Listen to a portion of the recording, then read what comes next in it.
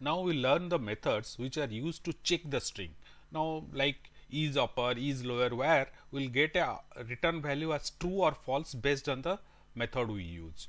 So let us understand how these methods are utilized or methods are used. My str is equal to, let's say, plus 2 net. I am creating a sample string and checking whether this string contains alphanumeric only or it contains anything else. So for that I will use isalnum, right. So it will not take any input. Now it will check whether it contains only alphanumeric, means alphabets and numbers. So that will should return true for us. Yeah, it is true. Now I can change it to, I will add a special character here. Let's say I have intentionally added a as here. Now let us see what the output, how the output changes. It changes to false. Now we will discuss all these: is upper, is lower, is digit, is numeric, all those methods where you will be getting return value as true or false. Isalpha checks only the presence of the characters in our string. So let's set our string as, let's say I am again writing plus 2 net, but here you can see one numeric char is present. So let's see what the output is. My str is alpha, and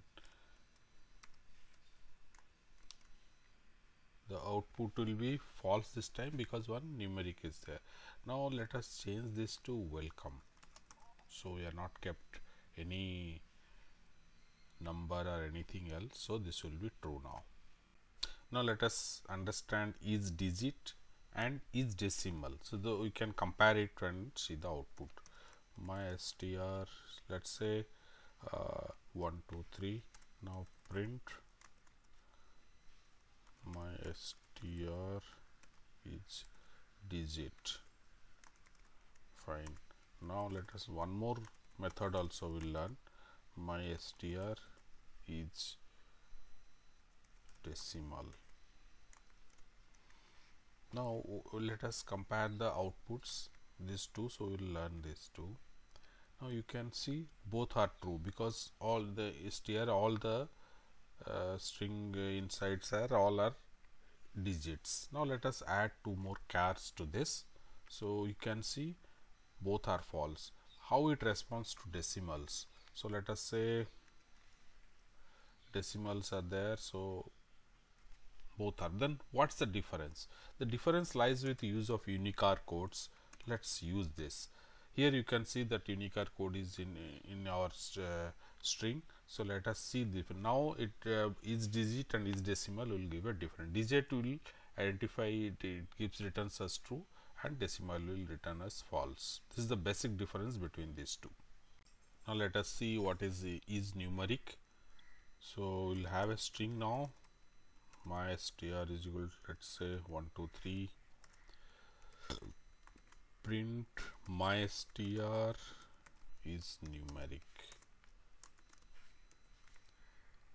Now this will give us true. Okay, let's add decimal, then false. You can add any char to it, you can get false again. Now then you can ask what's the difference between isdigit and isnumeric. Both are same. Now let us change this to another string.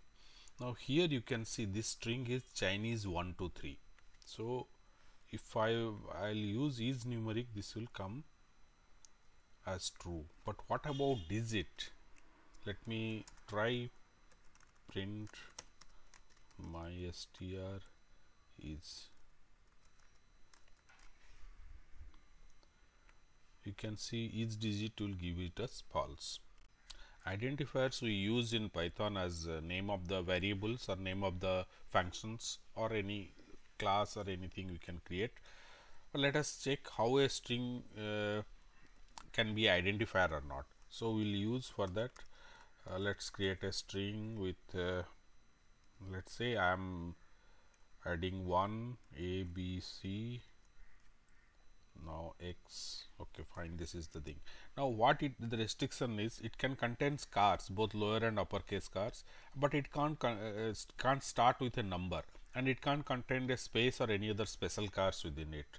So let's check it, because we have kept a number at the beginning. So my str, so let's see the output is identifier.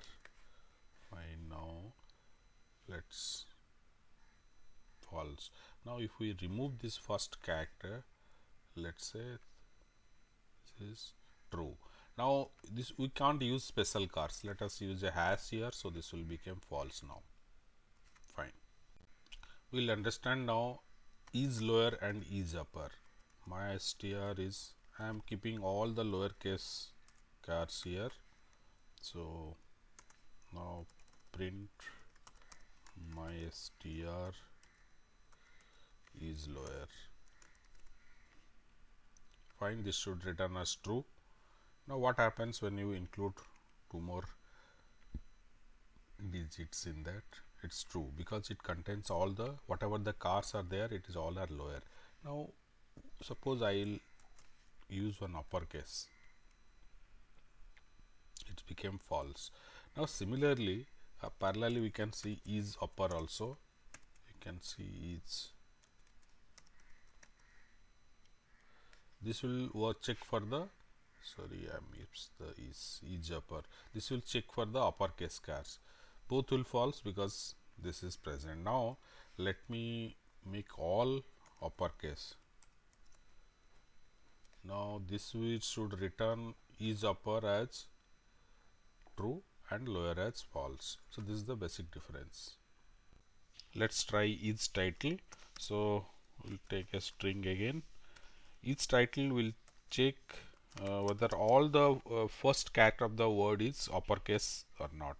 Welcome to, let's say, Python. We have intentionally kept this in lowercase, so we can check it. Now print my str is title. Fine. Now this will return me false, because here one case we have left it as in lowercase. Let's change it. So now all the first character of the words are in uppercase. So let's see now the output. It's true now. Now let us see is printable. Now is printable, if it will check whether all the characters are printable or not. Now let's say welcome. Now all characters are printable. So let us say print my str is printable. Fine. Now print it. This is returned true. Now we'll add one line break at the end. Fine. Now what? Let's see what it returns. It's false, because is printable is false. Now similarly, let me just add one more is space. So print my str is space. All characters are white space or not. Now in this case this is no more required, because this is different. Let me create one more. Fine, it's this I'll remove. Now if I am putting, now this is, it will check whether all space are there in the character, in the string or not. Now let us see, it's false. Even if I remove this also, this will give me false. Fine. Now let us remove all this and put some space only. Fine, I have some space. Now let us see. This is almost all the methods we have covered now. In the part 1 we had differentiated between different, how to declare a string and use it, and multi-line strings and all. In the part 2 all the methods, and in the part 3 we had discussed about all the checking of the string, whether it's uppercase, lowercase, title, whether it's a digit or a decimal. All these checkings we have done.